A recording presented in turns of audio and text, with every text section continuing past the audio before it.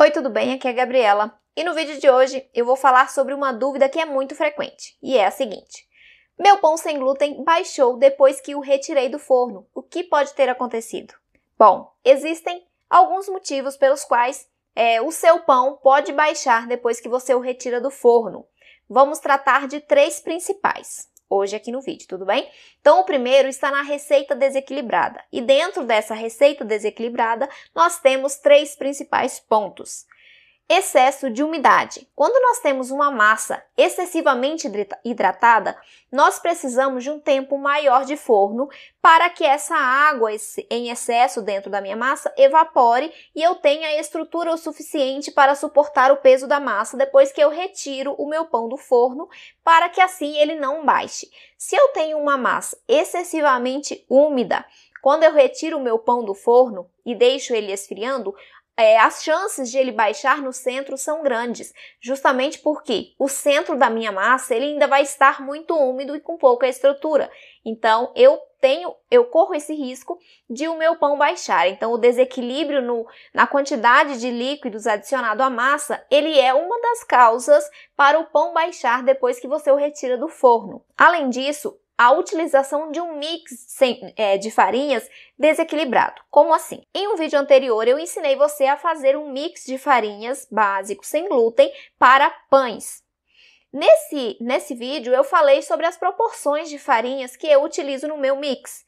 Então, se você não assistiu esse vídeo, eu vou deixar o link aqui na descrição para você assistir, tudo bem? Mas, basicamente, nós precisamos de uma quantidade maior de farinhas de estrutura em relação a farinhas de liga e de maciez que nós adicionamos às massas.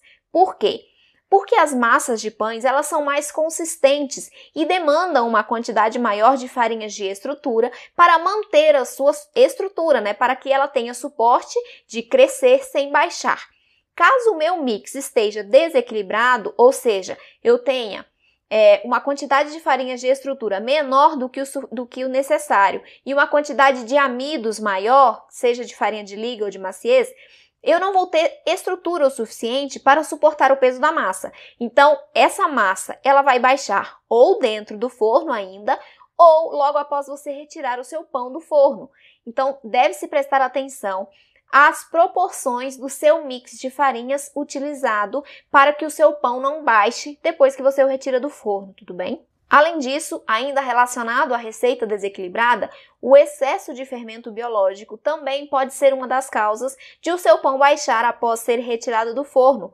Porque quando eu tenho excesso de fermento biológico na massa, ou de fermento químico também, eu tenho um boom de crescimento dentro do forno logo nos primeiros minutos, porque ele vai se desenvolver rapidamente. E assim, eu não tenho estrutura o suficiente para suportar o peso da massa. Então, assim como a falta de farinha de estrutura vai fazer o seu pão baixar tanto dentro quanto fora do forno, o excesso de fermento também. Então, o excesso de fermento pode fazer o seu pão baixar no centro, ainda dentro do forno, então logo em seguida que você o retira. Porque como eu tenho um excesso de crescimento rápido, eu não tenho a temperatura ideal para o início das reações químicas dentro da massa. E quando eu falo de reações químicas, eu estou me referindo tanto à gelatinização dos amidos, à firmeza das farinhas, quanto à coagulação das proteínas.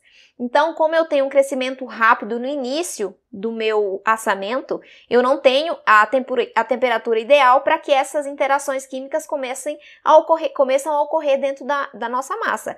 Então, eu tenho crescimento rápido, pouca estrutura, o meu pão vai baixar. Então, preste atenção na quantidade de fermento adicionada. O indicado é de 1 a 2% em relação ao quantitativo total de farinhas.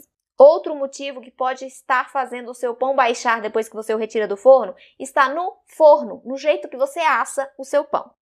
Pois bem, quando eu tenho um forno muito quente, assim como o excesso de fermento, eu vou ter o crescimento rápido do meu pão, eu vou ter o assamento no exterior e no interior ele vai ficar cru. Então, eu asso por fora e quando eu asso por fora, ele engana a gente visualmente, porque você vê o pão douradinho e você acha que ele já está assado. porém o centro vai estar cru. Quando você retira esse pão do forno, ele vai baixar no meio. Por isso, além de você prestar atenção na temperatura indicada na receita e na temperatura que você colocou o seu forno para pré-aquecer e para assar o seu pão, você precisa prestar atenção também no tempo que você vai deixar o seu pão assando. Porque é o seguinte, quando eu tenho um forno muito quente, eu vou dourar por fora mais rápido o meu pão. Se eu deixo esse pão por muito tempo dentro do forno, a casquinha dele vai queimar, correto? Então, se você retirar ele antes, o seu pão vai baixar no meio por esse problema. Você assou por fora e não assou por dentro. Então, o forno muito quente vai causar isso ao seu pão. Assim como o forno muito frio. Por quê?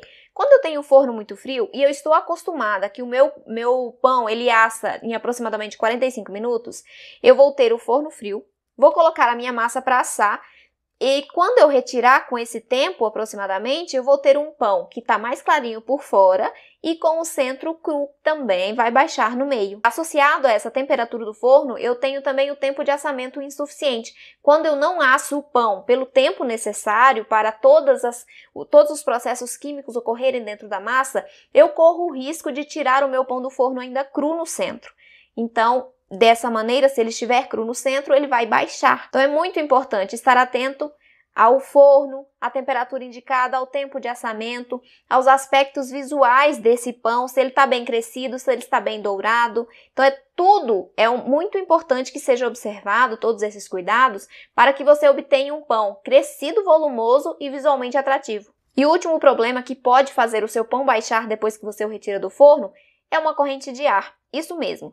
Por mais que o seu pão esteja totalmente assado, quando você tem um choque térmico, uma queda abrupta de temperatura, por exemplo, você tira o seu pão quente do seu forno e aí você coloca ele em cima do fogão, ali da grelha do fogão, só que tem uma janela aberta. Então, você tem uma corrente de ar fria no seu pão que acabou de sair do forno.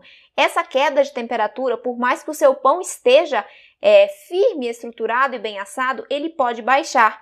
Porque, como você sabe, já falei em outros vídeos aqui anteriormente, nós precisamos deixar o nosso pão esfriar completamente antes de cortá-lo, porque durante esse processo de esfriamento, ele ainda está estabilizando a massa, ele ainda está absorvendo a umidade que está solta dentro da massa, ele está estabilizando as farinhas. Então, se você retira o seu pão quente do forno e coloca ele em um local que tem a corrente de ar mais fria, você pode fazer o seu pão baixar no centro por esse motivo, pela queda abrupta de temperatura.